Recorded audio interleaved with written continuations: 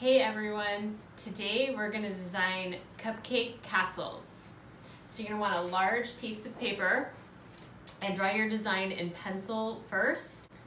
I'm going to use ultrafine Sharpie so that you can see the marks on my paper. The first thing I'm going to design in the center of my paper is a large base of a cupcake holder with a door. Some licorice framing the door, some windows, and frosting. Once you've designed your cupcake, you can add some kind of sprinkles. I'm gonna do another cupcake on the side of the house.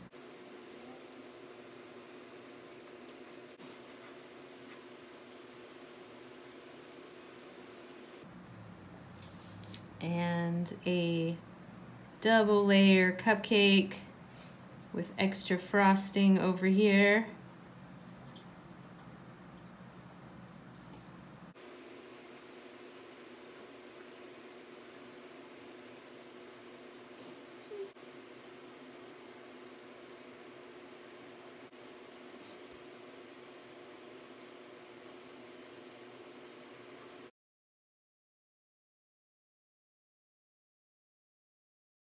And a cherry on top.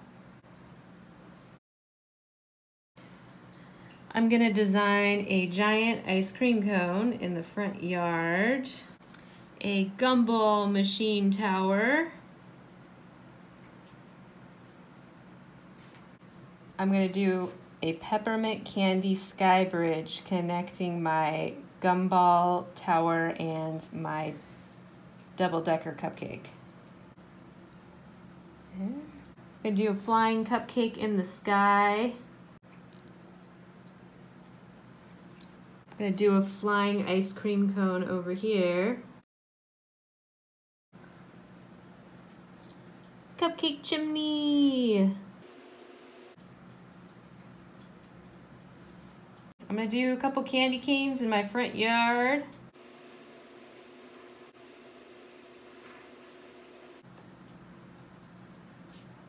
Peppermints on the side of my house. Gonna add a few lollipops behind my house. Giant one. Gonna add a donut in my front yard. It's missing a bite. Grass there. And very colorful candy stepping stones.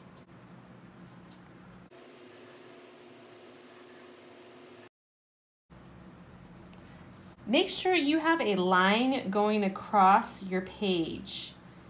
This is very important. This is called a horizon line, and this is what makes it look like your house isn't just floating in space. So we can clearly see where the ground ends and the sky begins. So make sure you have a line going across your page. I'm also going to add a few cotton candy clouds. And I'm going to add some gumdrops in my front yard. Okay. When you're done drawing your picture, you can go back and outline it with an ultrafine Sharpie.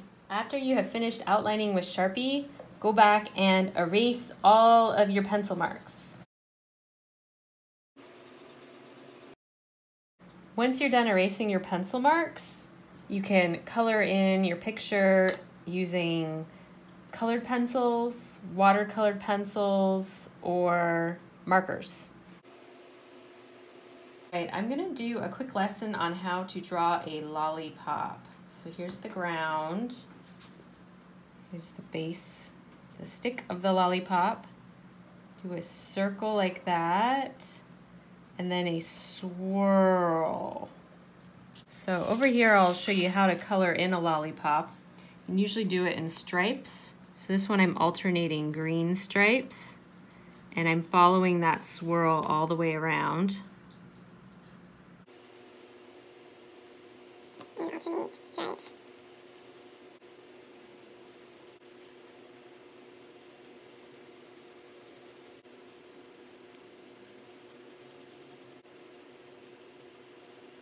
So I'm going to go back and fill this in with an alternate color now.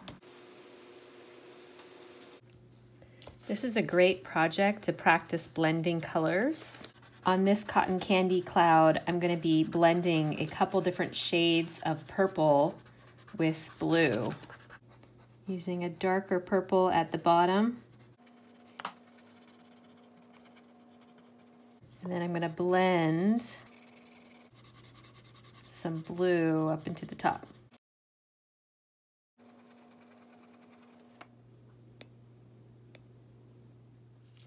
I'm going to do rainbow candy canes right here. I'm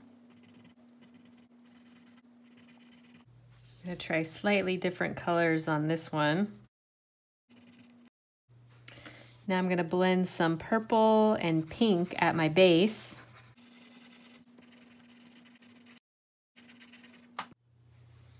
And color in my gumdrops. I'm going to use green watercolor to fill in the grass. So I'm taking the color from the palette and adding it to my watercolor tray. And then I'm watering it down with water to make the color lighter. If I take the color directly from the watercolor tray, it's going to be a little darker than I want it to be. So that's why I'm doing this.